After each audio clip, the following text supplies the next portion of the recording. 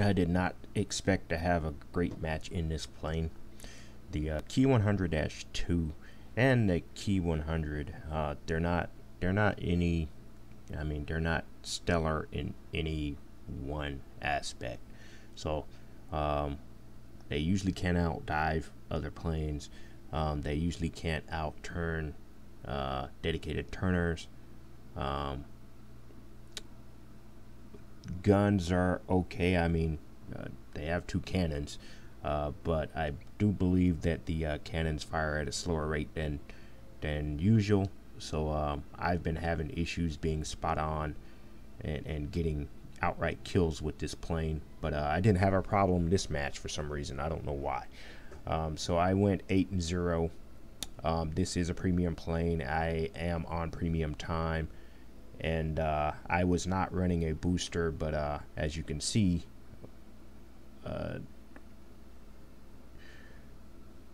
we failed the mission, so I didn't get additional bonuses. But this isn't bad for 8 kills. It could have been a lot better, but yeah.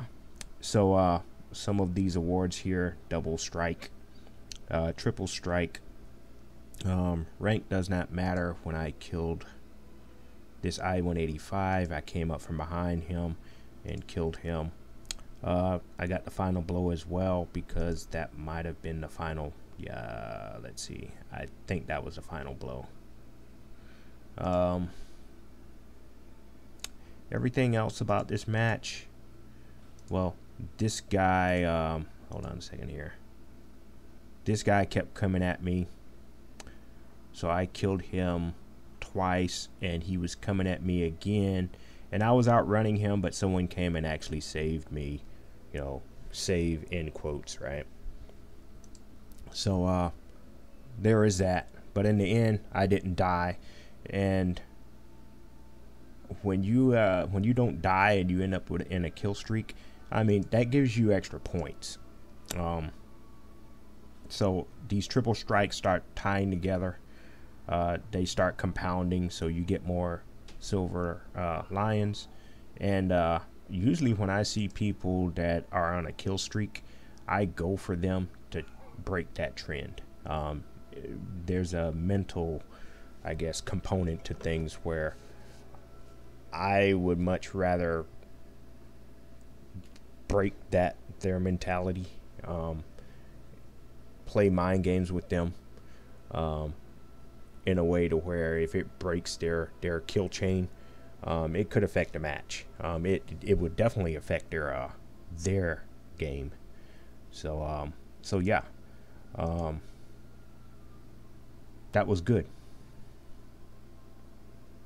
So I think what we're gonna do is we're actually gonna play this replay here. Since I don't normally have great matches in this plane, we'll go ahead and play it. In fact, that was the first really nice match with that premium plane that I've ever had. And so this is one base domination. It's Korsun.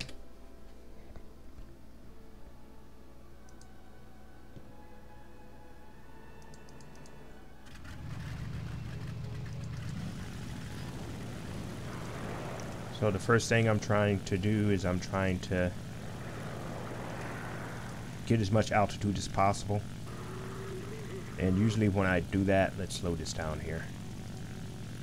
Usually when I do that, I'm trying to find someone I can pounce on. Like here, I'm one of the highest people on the map so far. And I'm probably a little bit too high. But I figured, okay, well, I could work my way down, right? But I didn't see anything juicy down there, and I didn't want to dive into no furball or be vulnerable. So I decided to head on over here to the spawn. And I know what some people think, oh, a spawn camper. Well, one, this aspect of the game has never been banned, and in fact there is a dedicated thread to this that a game master from Gaijin and War Thunder, they specifically posted that that aspect of the game, don't even try to report it, because they're just not going to look into it, because it's that aspect of the game is not banned. There is nothing keeping you from doing this mechanics wise, and as well it's not like I'm actually diving on people that have just spawned in. These guys should be well aware of me. You should be looking up. You should be aware of your surroundings. And as you can see, there's a couple of people that are coming up at me, and that's bad gameplay. So here's what you do: you weed out the bad gamers, right? So here I go. There are people now aware of me up here, and there's 3 planes. They could well take me out if they plan things. So there's my first kill right there. He was the most immediate threat, and I took him out.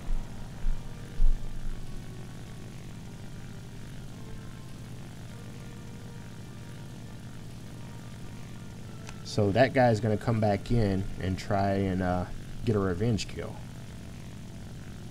but not before I try and do some more damage here. So I have 4,000 meters of altitude. I'm a little bit high, but what I'm doing is it gives me time to think. It gives me time to kind of lay out an attack. And I probably need this much altitude to convert into airspeed, because like I said before, this plane is not good at any one thing. So it's a jack of all trades, it's a master of none. So when I dive down there, I need to make sure that I have enough speed to where people aren't going to catch me and walk me down. And you'll see that later. So here I am. I'm working my way down slowly, and I'm kind of watching who might be down there. Cloud cover's not helping any, but it's also helping me. It's kind of masking who's up here. So I'm gonna run down there. I'm gonna get both of those planes, and they're not aware. They're not checking behind them. This guy here, he got caught unawares. This guy here, he should know better, and I think he actually saw me, because you can actually see him juking.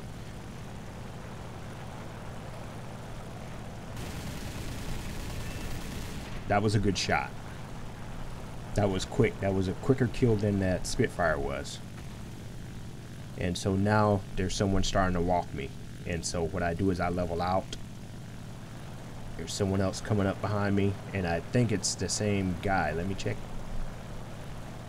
No, it's a Firefly.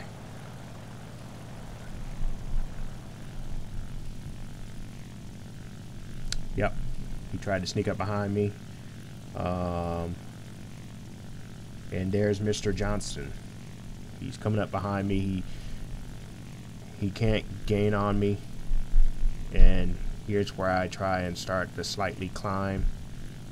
I'm watching the way his speed is. He must be out of WEP or something, because I'm actually pulling away a decent click now. But now that's gonna balance out a little bit, because I'm actually climbing.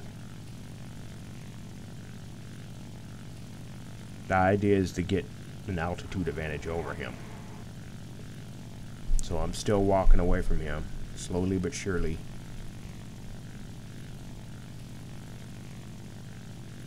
Okay, now he's getting a tad bit closer, so I'm readjusting. He's not going to catch me like that, so I don't understand. I think revenge is clouding his judgment. And he is like a level 12 player or something like that. Let's see. While we're doing that, we can kind of check him out. Level 23.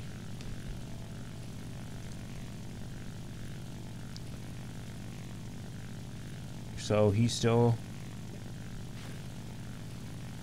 coming, and I try and egg him on by putting on smoke. He hasn't turned around yet, and I'm wondering, well, damn, is he that hungry? And so I'm gonna level out here, get some speed, and then loop over.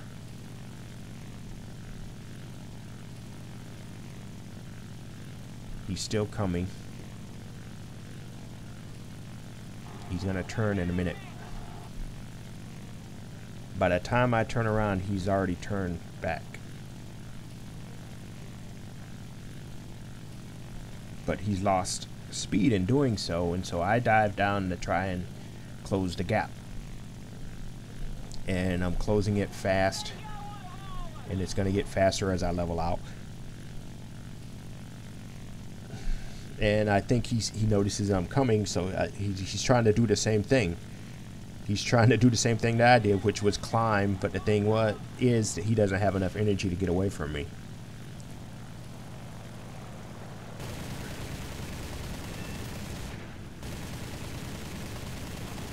Another clean kill.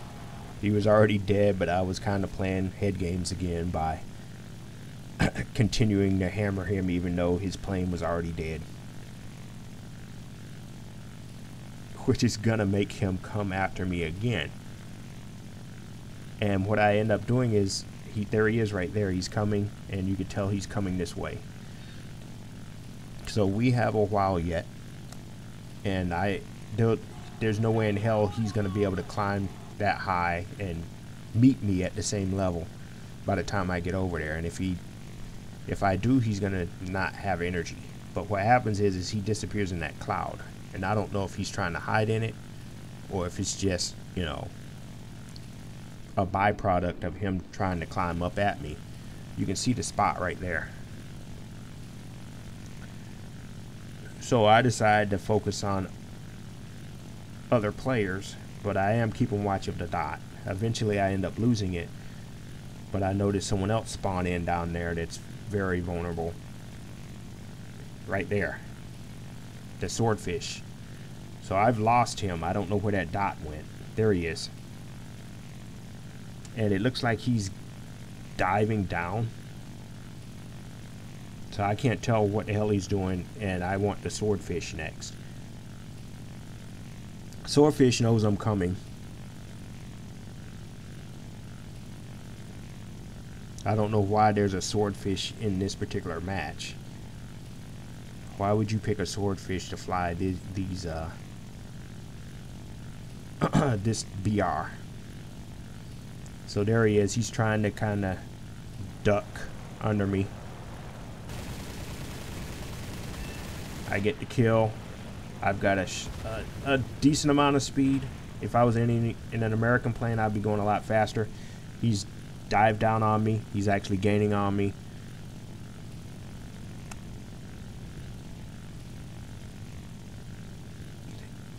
He's not going to get all that close to me.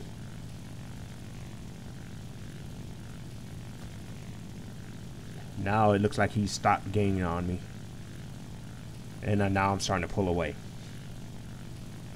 And then a guy booms him. Boom! Pops that ass.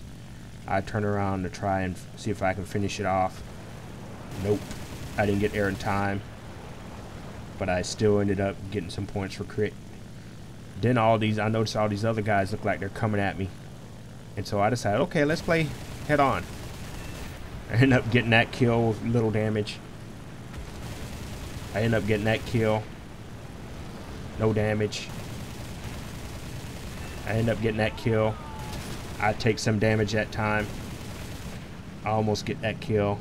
And I end up with 8 kills. The match ends.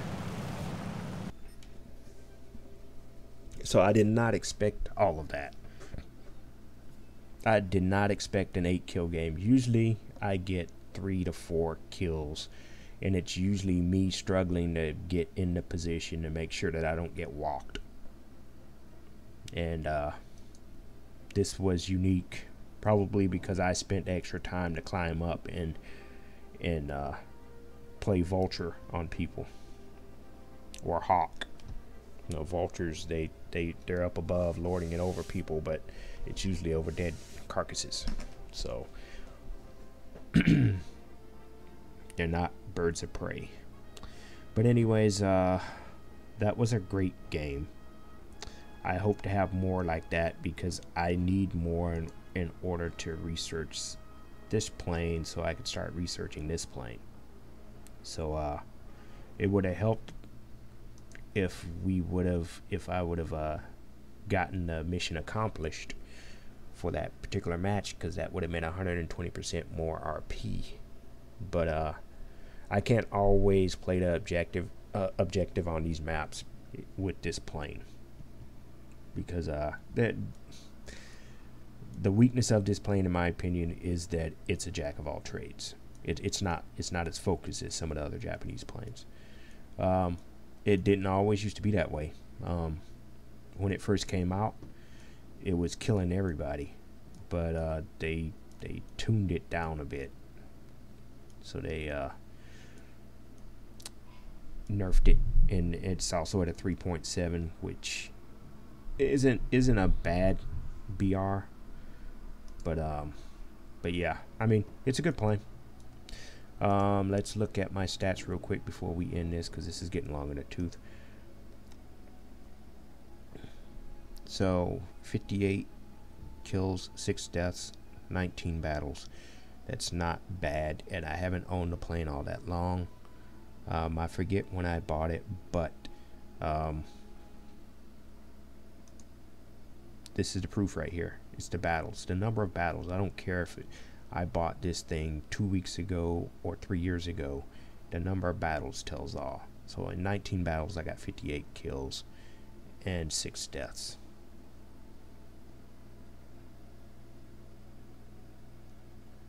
I have yet to actually compare this back to back with the regular Ki-100, but I've been flying that one for a while, and you can see I've got 358 kills, 86 deaths, and 154 battles. So a victory battle ratio of 50%. Not so much with the Ki-100-II. So anyways, again, that was a great match. I hope to have many more.